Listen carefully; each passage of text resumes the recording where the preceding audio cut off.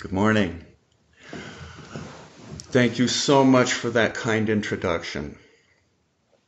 So as you can tell, I am not physically present at the conference this morning, and you may be wondering where I am at. So when the pandemic hit Europe, I came to join my family on our farm in central Michigan in the United States. So when you ask someone from Michigan where they're from, they will most likely put their palm in front of your face and point. And that's because the state of Michigan is shaped like an open hand. It's a peninsula surrounded by water, surrounded by the Great Lakes. So Detroit is over here. Ann Arbor, which is home to the state's flagship university, is right here. Lansing, which is the state capital, is right here. Kalamazoo, which is home to Western Michigan University, is over here.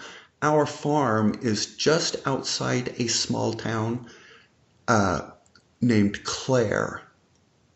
So Clare is it's actually an Amish community. And the Amish, as you may know, are a religious group that was actually founded in Switzerland. So I telework to the ILO headquarters every day. I start at 6:30 in the morning, and I work through breakfast and lunch, and I get off work at 2:30 in the afternoon, and then I change hats. I literally change hats. And I go out and work on the farm for another 4 or 5 hours until it gets dark. So I'm putting in some long days. But I'm very pleased to have this opportunity to speak with you about the history of participatory evaluation. I'm not going to try and give you a comprehensive overview of the topic. I'm actually going to identify a few dates and events that I think were important, and then I will discuss the implication that it had for the profession. Our thinking on the topic of participation has evolved. So 30 years ago, participation was actually seen as being something undesirable. For example, before coming to work at the ILO, I worked at a place called the Evaluation Center on the campus of Western Michigan University. And my supervisor was a person named Daniel Stuffelbeam. So those of you who know your evaluation history will recognize that name. Dan was one of the pioneers of modern day evaluation. He developed the SIP approach. He was the first chair of the Joint Committee on Standards for Educational Evaluation, which was actually the precursor of the Swiss Evaluation Society's standards. And he innovated using standards to do meta-evaluation, or evaluation of an evaluation. So it may surprise you to learn that Dan was actually against totally against the idea of participation. He thought that evaluators who use this approach abdicate their authority for setting questions, for collecting and analyzing data, and for reporting results to the participants of the projects that were being evaluated. He saw this as being a very dangerous trend, because he thought that it undermined the independence of evaluation. And Dan wasn't the only one who thought that way. So I have looked at the history, and I think I have identified the tipping point, the point of inflection, the shift in paradigms, the sea change, if you will, when the profession begrudgingly came to accept participatory evaluation. And I want to tell you that story.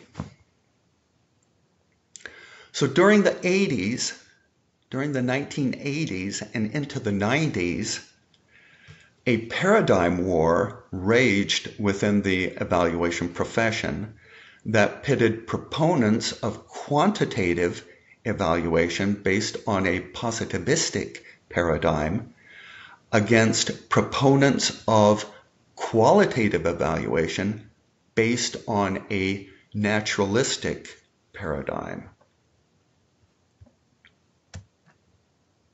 And right in the middle of the paradigm war, the American Evaluation Association elected a person named David Fetterman to be its president.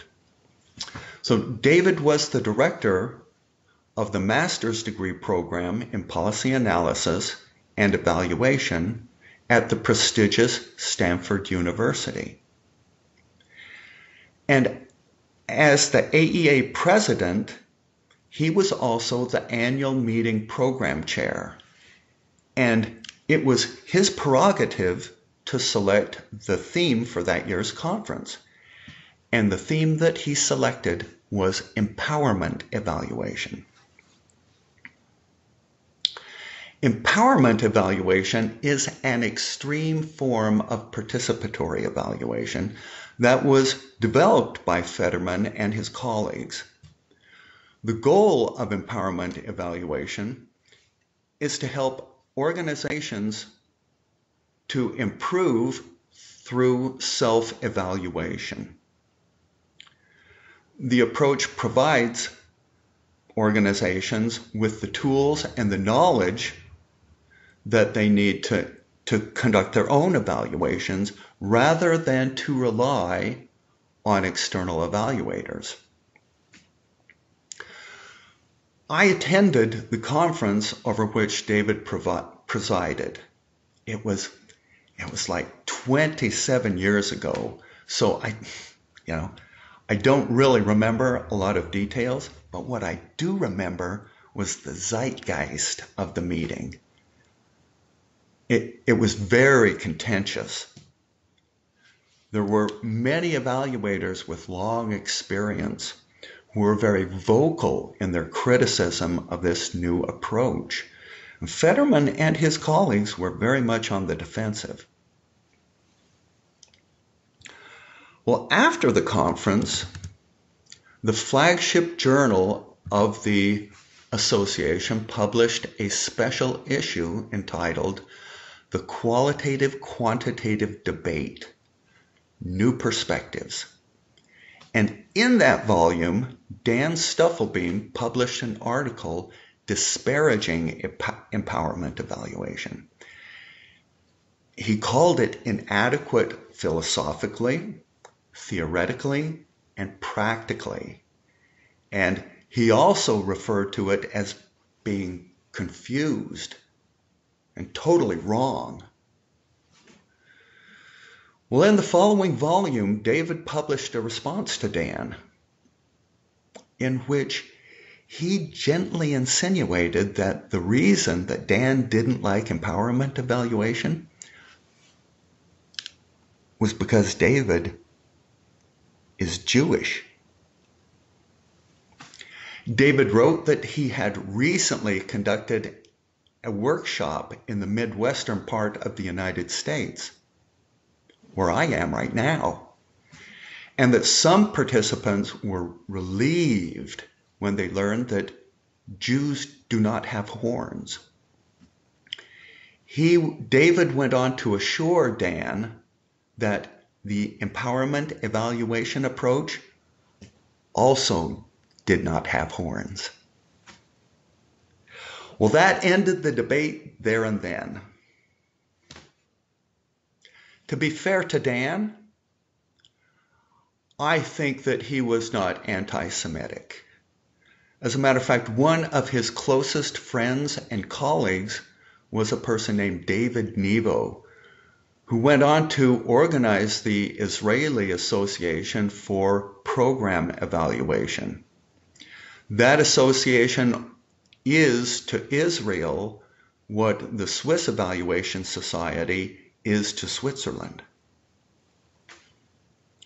Nonetheless, after that exchange, I am not able to find any more substantive public opposition to empowerment evaluation specifically and to participatory evaluation in general.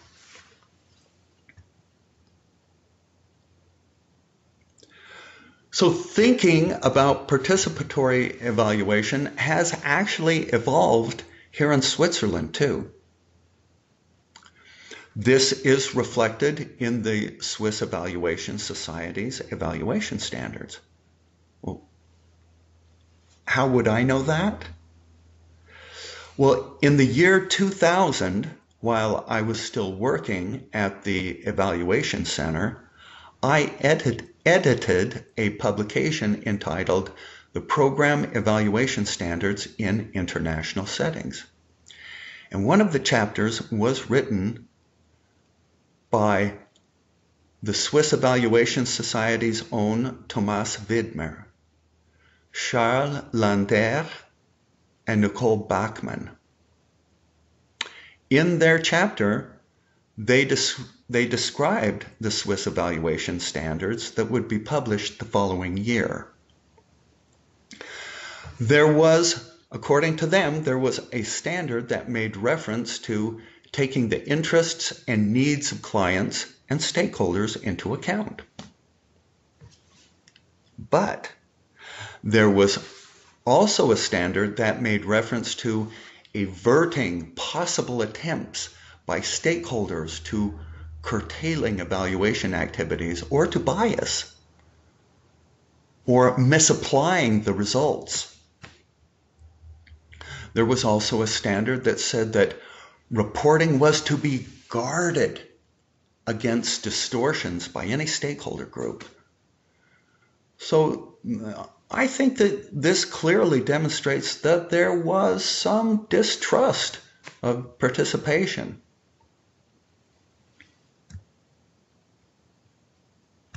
In 2016,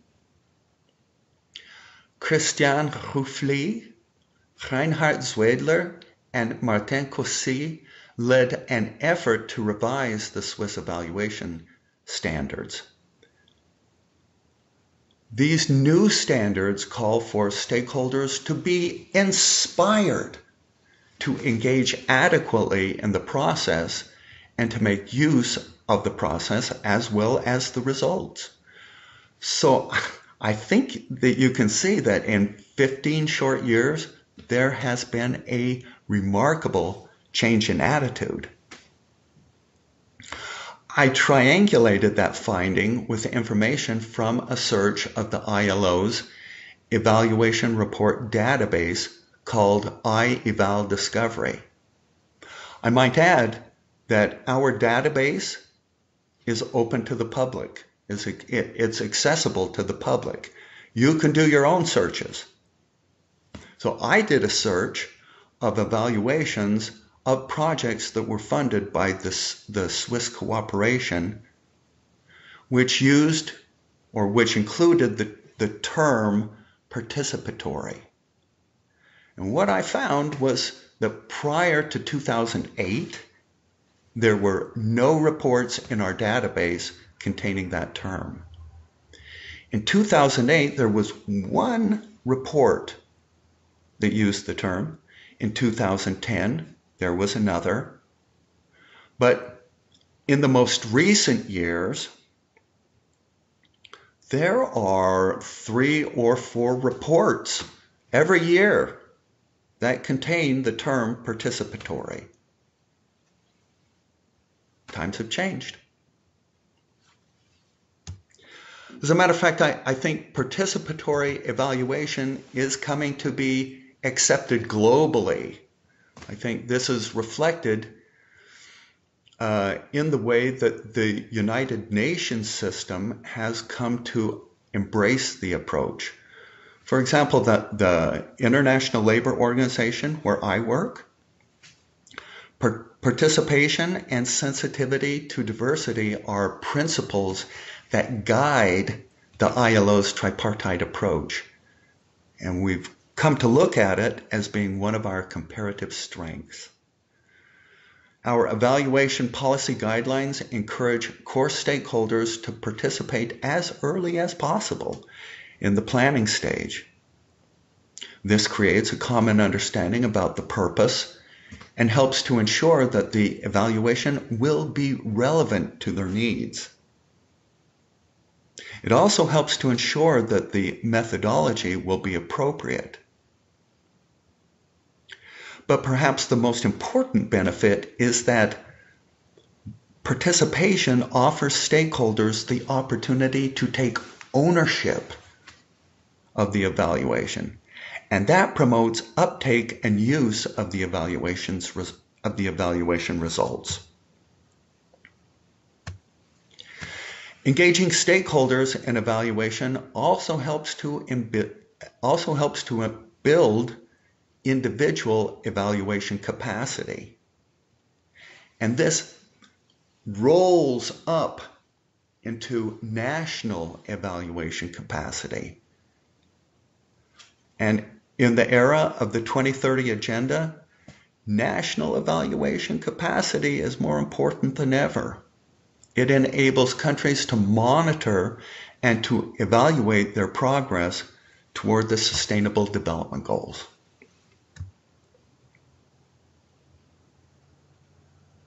So as I was discussing the content of my presentation with the conference organizers, they told me that you might be interested in my own personal opinions on participation.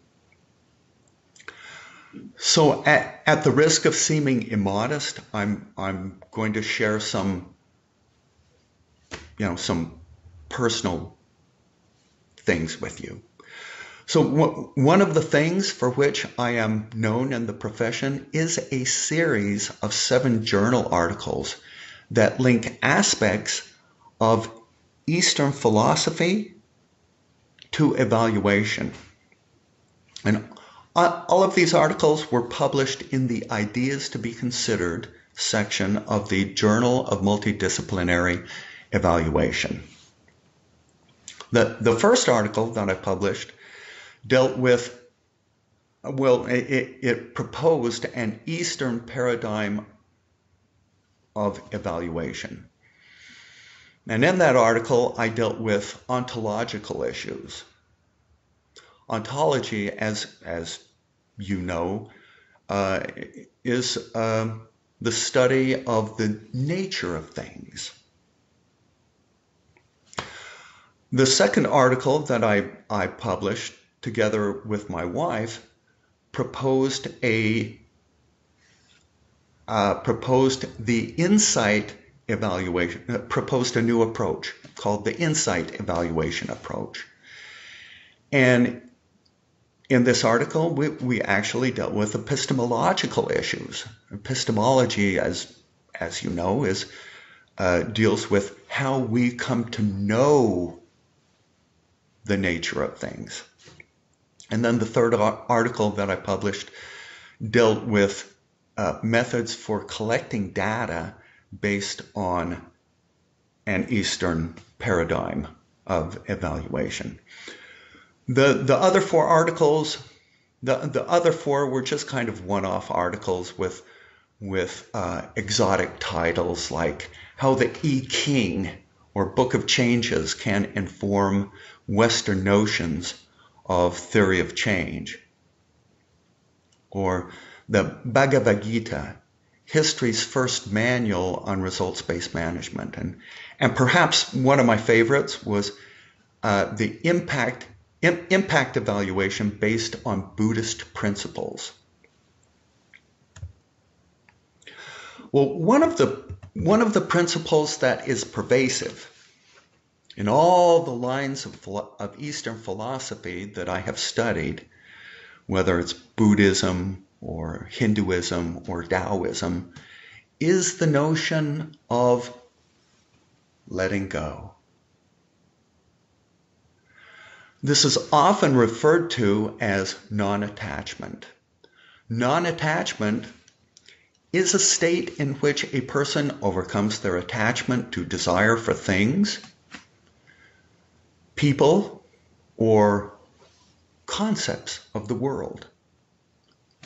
So I think that some of us evaluators become so attached to our work that we don't want to allow the participation of others because we think it might take the evaluation in a different direction than the one that we had originally foreseen. So over the years, I have come to become more comfortable in loosening my control over an evaluation because I have come to believe that if I let go and I encourage others to participate to the fullest extent possible, I may be able to attain heightened perspectives in my work. And if not heightened perspectives,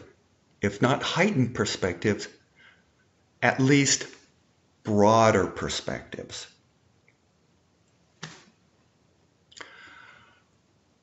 So I want to thank you for your kind attention this morning. I see that my time is up. I've saved a few minutes for question and answer. So I will now join you live to have some further discussions with you.